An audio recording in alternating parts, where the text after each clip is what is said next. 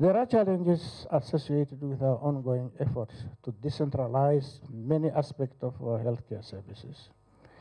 This also affects the provision of equitable access to rehabilitation services across the country. Tertiary care is provided in Windhoek, where there is a concentration of services as well as professionals in both the public and the private sectors. As a result, other regions around the country are underserved. But despite these challenges, the occupational therapy community in Namibia is united and well-networked, facilitating referrals and assistance that flow seamlessly through various channels.